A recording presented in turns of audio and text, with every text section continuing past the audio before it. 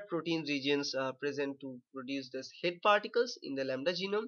So before the production of these head particles, what we are having here, we are having first 42 kd head subunit, and then using this common host cell GROEL and GROES system, this 42 kd head subunit proteins are kind of arranged together to produce what is called a shell assembly, and it is called the prohead 1, which is a very crude form of the phage head.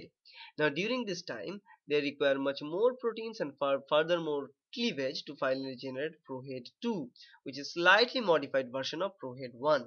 Now from this prohead 2, this is the time where this head is kind of coming to the contact of concatemer, uh, and the packaging and the maturation of head is kind of going on simultaneously, right? The packaging is kind of going on with enzymes, terminase enzymes, and this prohead is kind of matured. So dsDNA is kind of entered inside the head. This is very important, that before the fully maturation of the phage head, it requires to insert the gene segment or the genome segment of phage inside the head, right? So DNA is kind of injected there.